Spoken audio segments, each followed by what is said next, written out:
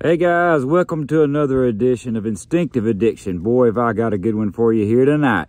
Okay guys, you know we did the video just a little while back, practicing at night, how I practice at night, shooting only at a little tiny lit nock, Instinctive at 40 yards. Okay, had a couple of guys messaged us and said, hey, we want to see one in total black darkness. That's right, can't blame them, hey, it's cool. But they wanted to see total black. Okay, so guys, we picked tonight because there are storms moving through. It's extremely cloudy and windy.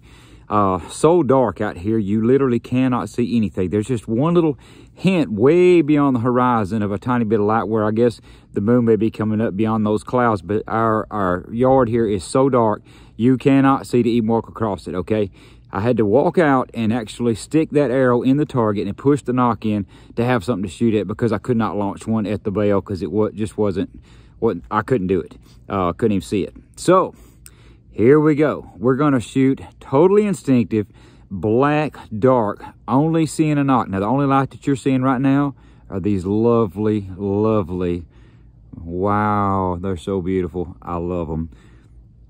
HD orange Luminox. Okay, I'm gonna fire a couple of these. I gotta save one to be able to talk to you here at the end, because if I shoot all three, there will be absolutely nothing. You will not be able to see me whatsoever, guys. You see? Nothing, okay? Here we go, stay tuned. All right, I'll leave that one there for the line. Let's see if we can make this happen. Here we go, guys. Totally instinctive, in the dark, using my little nocks for light here.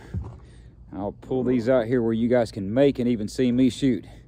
All right, here we go. Shooting for that little tiny, tiny red dot out there, 40 yards. All right, I'm about, maybe 1.5 inches, 2 inches from it. It can be done. Check this out. Let's do one more. See if we can actually pop that thing right quick. Here we go.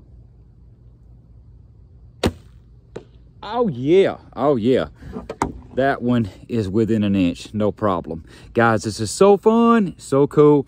So I hope that you enjoyed this, and I hope this kind of answers the question, can it be done in the total black darkness? And I hope you guys that asked for this, check it out. Please get out and try it, I promise you. And you're right, the darker it is, the more difficult it is, because you have absolutely nothing to reference, nothing except that little dot that you're shooting at. It is impossible to use anything else, guys. It's so cool. Thank you for joining us. God bless you. We really appreciate you tuning in. Hope you guys enjoyed this. Until next time, see you later.